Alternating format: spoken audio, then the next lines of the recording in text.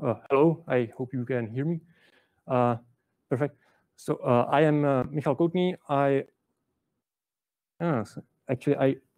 This is me. I am Michal Koutný. I work at SUSE, and I concern myself with C groups, both sides, from the kernel and the user space. And today I would like to talk with you about a particular problem on the user space side and some proposed solution. So let's get to it. First, some introduction for the background. I see that there are some people who may already be very familiar with this, but for the generic audience, systemd has some way how the C group hierarchy is structured, and there is one rule called single writer rule that basically says that parts of the hierarchy must have clear owner that is responsible for the configuration of that. That would mean that because the root C group and all the underneath is managed by systemd, so that would mean that everything is managed by systemd. But it's maybe practical to have some different manager. So there comes the concept of delegation. Here is the quote on the slide. Is a quote from the manual pages that basically explains what the delegation does. That it allows to delegate the subtree to some other entity, and it can manage both the controllers and the processes beneath the delegated subtree. And this applies both to service units and scope units. So here we will start with an example of a service. Here we see by default the delegation is turned off, so the services basically cannot create their own hierarchy or migrate the processes unless they want to confuse systemd. And here in this example, which we start with, we have two processes running of the service. One with the directive exec start, that's the main payload of the service, and then there is some control process that is independent of the life cycle of the service, and it may run in parallel with the payload of the service. So yeah, so and this is how it looks like within the C group hierarchy. We see that both of these processes stay in one C group and they coexist side by side. That's basically what we usually want. In this example, I showed you that there is the exec reload directive, but there are some others that also may coexist with the main payload. Here they are listed. Just note that the first two at the beginning are kind of special because actually they don't coexist with the payload because they run before the main process is started. So they may be thought of that they have everything for themselves. But the others, they have similar requirements like the exec reload in this regard. Now, how it looks like with the delegation from the point of the C group hierarchy. So here we can see the top C group is the delegate control that's created for the service, and then there is the C group subtree control file where I denoted by RW that write access is given to the possible user of the service, so they can modify what controllers are enabled in the subtree. And then we can see there are two C groups created by the service itself for its own purposes. So here it's illustrated by a service that creates one C group for its main payload and second for the some helper running together with it. Yes, this is created by the service. Just a note that there are services, not so rare, that run as a root user. So in theory, they could do anything. They don't need this explicit delegation, but it would just make the thing unorderly, and it would be difficult to get some overview of actually what belongs to what. So in the sense of, in the case of root services, this is rather like advisory to delegation. So now we are getting to some of the problems. With the unified hierarchy, there is one thing called internal node constraint. That means that processes can only be placed in the leaf nodes of the cgroup tree. And if systemd behaved like usually, when the control command has to be started together with the service, so it would put it under the main cgroup. But here is indicated with the 3 exclamation marks, and it would mean that this would not be possible because it violates the internal node constraint. What it violates means that it might not be actually possible to put the process there.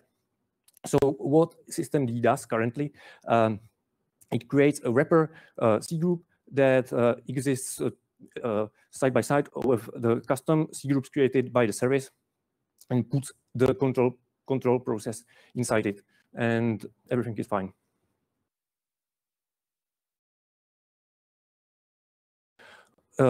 Here I want to mention that the internal node constraint does not hold universally, that it can be actually violated when it can be violated in such situations. Here is an example of a service that may ask for the delegation, it specifies the delegation, but it does not consume this request, and that means that it does not create the hierarchy. You see that the process here is running right under the top cgroup, but still in this situation, systemd creates the cgroup, for the wrapper cgroup for the control command, and it succeeds because the internal node constraint is relaxed in the situation when no controllers are enabled. And that's actually the reason for the internal node constraint. I will get to that later. The reason is related to controllers. Now, the example is getting slightly more complex. Yeah, here I just changed the name of the service to RT, meaning that it has some real-time requirements. And now it has 2 parts of its payload. One is a sensitive one, second is auxiliary one. And the sensitive one specifies the 2 CPUs that it wants to use for its threads. Here I talk about threads. Those would be some threads with real-time priority. And the auxiliary has the 1 remaining CPU. So this is not so much different from the previous example, still the delegated subtree. And now you've heard that we are doing something with threads. So the unified hierarchy is slightly different when it comes to threads. The reason is now it comes to it that there are some controllers that support threading, and some controllers that don't support threading. For example, the memory controller cannot support threads well because the whole memory space is shared by the threads, and it would make no big sense to manage individual threads of one memory space independently.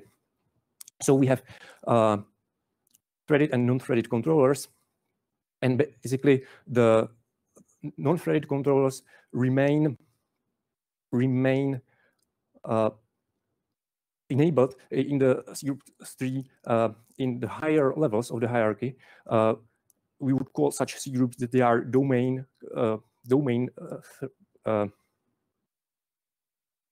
they are domain for the resource. So they are domain threaded in this picture. And the threaded mode is enabled only in the C groups that are below it. And for these C groups, only controllers that support threading can be enabled. And these C groups are explicitly marked as a threaded type, so that individual threads can be migrated independently.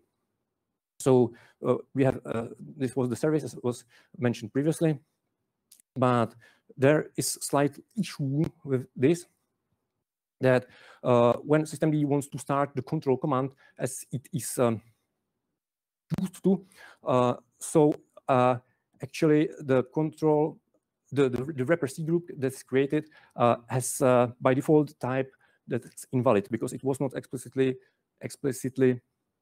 switched to the threaded mode. So the process of spawning the control command fails because it cannot be migrated to this C group which has invalid type. And also this is a good example to also illustrate another problem, that if we somehow solve the threaded problem for the control C group, it's well illustrated with such resources like the CPUs, which is a resource that's not elastic, I would say, that we have to fit both the original payload and the control command together under one C group. So here, like we've reserved some CPUs for the whole service, but then the question is the control C group, which CPUs actually it should use, and what happens with the guarantees for the rest of the service. Like this is the extreme case of CPUs because of some other resources, which I would call they are elastic, for example, like the memory, so it can somehow fit into that and compromise, for example, the latencies.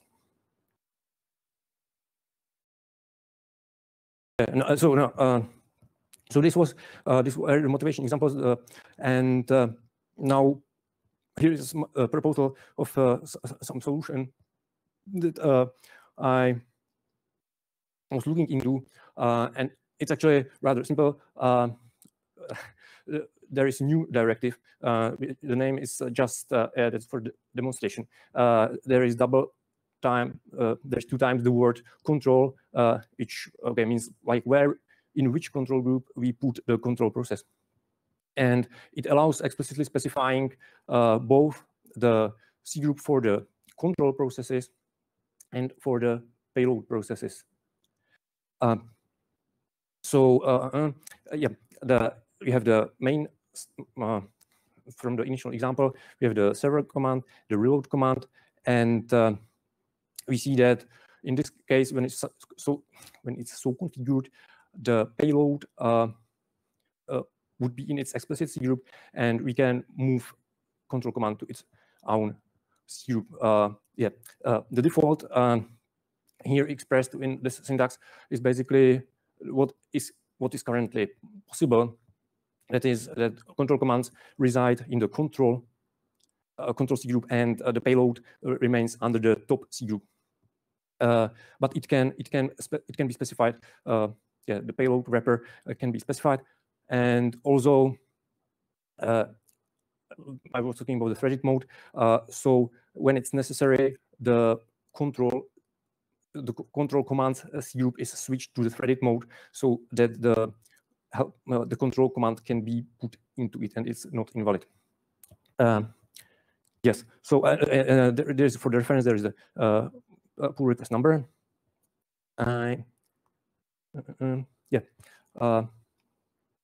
So this was the presentation of the solution. Here is an example, and how it can be used. For example, for the currently existing user instance service that's shipped with systemd, and we can see that the original is the start command that starts the user instance, and currently there is no exec reload command, and we could specify that it runs in the init scope. But here in this example, it means that it runs in the init scope under the systemd user instance. So it's somehow put together with the main service of the subtree. Yeah, just there are some other approaches that may come to mind. One of them would be to have a fixed C groups for such a delegated subtrees, where we would separate the payload and control commands every time. That would look like at the first snippet. Or another option would be to put every control command under the global scope, perhaps of the systemd. But all these two, they look more weirder to me. And I also considered a variant where we would just keep things as they are and somehow enable the threaded, somehow created a switch or directive for enabling the threaded delegation, but actually the threaded mode cannot be controlled on the level of file permissions, for example. It just can have, if the subtree has the permissions to create a C group, then they can switch it to the threaded mode. So actually, I think that wouldn't work well. Okay, we are getting now to the discussion section, where there are some. Okay, here are some points that are worth discussing possibly, or yes, time for questions. Time for questions. So, 1, 2. So, when I'm listening to this, it is important to distinguish advisory stuff, like what is a good idea, from what you enforce. And we had this idea of a single kernel and single writer enforced by the kernel, and we dumped it because it didn't prove useful. Now, the kernel is enforcing this no parallel threads, parallel processes, and C groups idea.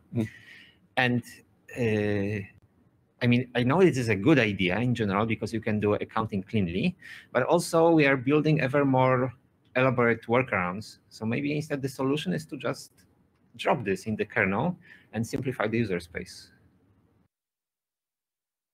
So not sure which.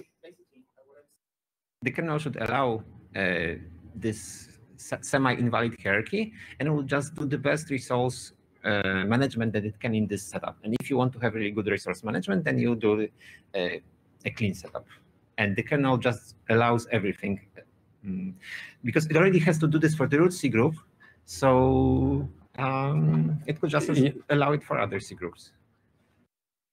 But okay, I mean, it's still our responsibility to provide an execution environment for services so that they can do this cleanly. And right now they can't, right? Like, because you turn on delegation and specify exec reload, and we end up creating something for you that is just bullshit, that is not clean, and that's our responsibility. So we should fix that in systemd. Also, the comment to the root C group. Because that's how it was with C groups v1. So it's kernel somehow must have supported. But the example, for example, of the root C group, so with typical layout of C group tree, so there would be only kernel threads in the root C group. So I don't say that. What I want to say is that actually it's not well tested how it behaves if there were some processes in the root C group with their memory competing with some children C groups. So I think it's better not to go back to the v1 ways in this regard. Yeah. I mean, if other people want to ask questions, then please go ahead. Otherwise, I can respond. But so when the systemd, when the machine boots, you still have this situation where you have, well, no hierarchy, so everything is in the root, right? Yes. And then you start creating subgroups and move things there. I don't know. It seems to me that we could just provide a good enough environment. Sometimes we just don't care about the details of the accounting, and this would just make things simpler.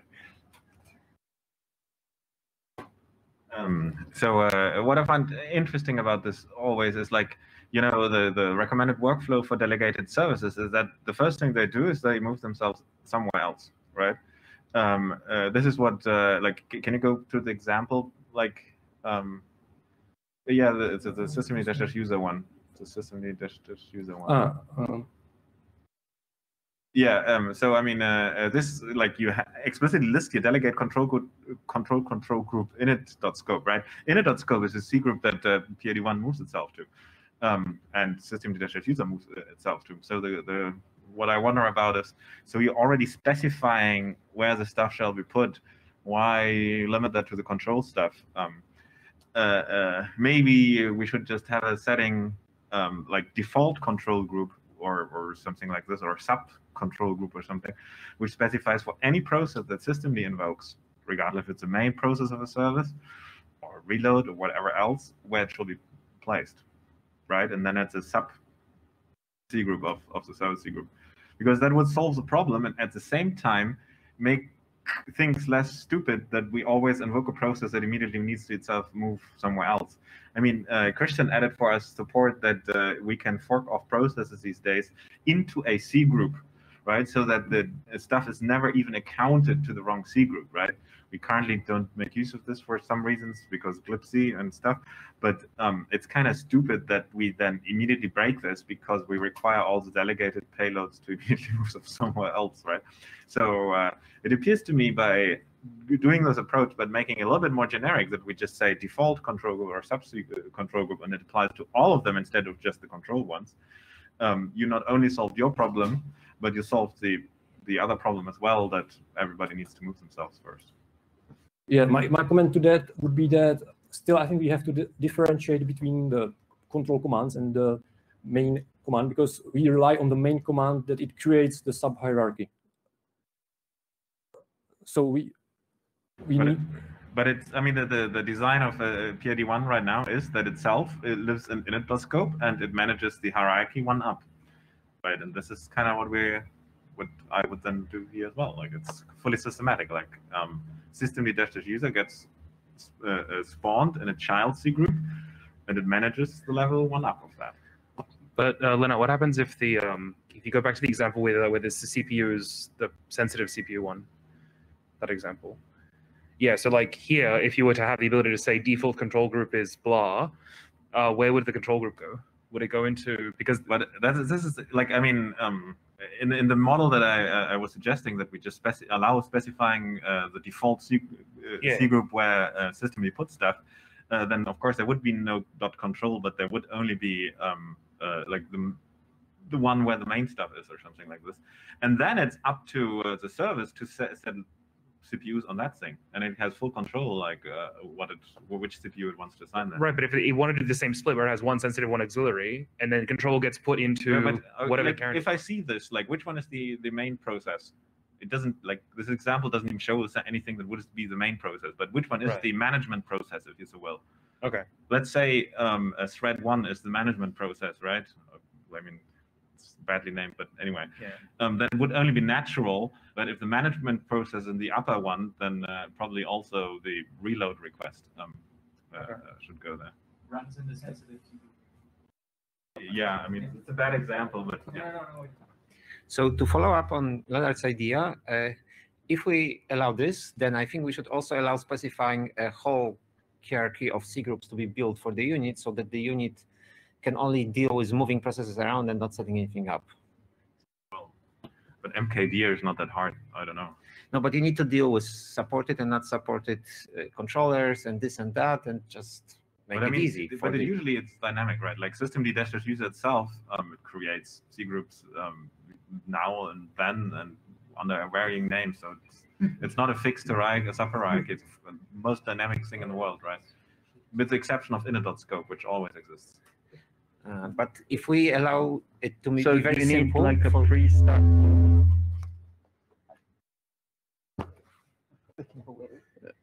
So you need like pre-exec start, systemd temp files create with the list of all the C groups you need, right? well, I think it would just make easier for processes, for services that want to use delegation, to use the delegation. Yeah, and I think this explicit directive would make it easier, because like it works as the default. The default is like the current situation. It adds the support for the threaded mode, and if the service wants to specify something else, if it wants to put all its control processes into specific C group, so they can specify a specific C group. And also, I didn't mention it, but I think this is similar to what containers perhaps sometimes have to tackle, that there is some kind of exec command that allows to join a container and run a command inside the container. And this works in V1 hierarchy, but in V2, it would violate the internal node constraint. Hello? There is a workaround for this, because like this control mechanism, basically, when you attach to a container, you set an whatever that is, you set an S to the C group namespace. I think in any way you need to some sort of dance where you try to first, you join a container, you try to join the C group of the container's init process at first, which doesn't work because, for example, it gives you ebusy or whatever it is, and then because you violate the internal. But if there is init process already, so you can join it. I think there is the problem if you want to join the PID1 moves itself into init.scope, right? So what we usually try to do now is we try to join the root C group of the container, and if that fails because of ebusy, then we try to look for init.scope, which is the one that systemd, and then we join that, which is there for some reason. I think we first need to try and join the root C group, or we do, because sometimes, for example, if you don't have systemd, you have OpenRC or whatever, then it will usually work. But why can't you just always go for PID1? Sorry, Leonard. If you'd like to continue this discussion, you're free to go to an empty room on this floor and keep going.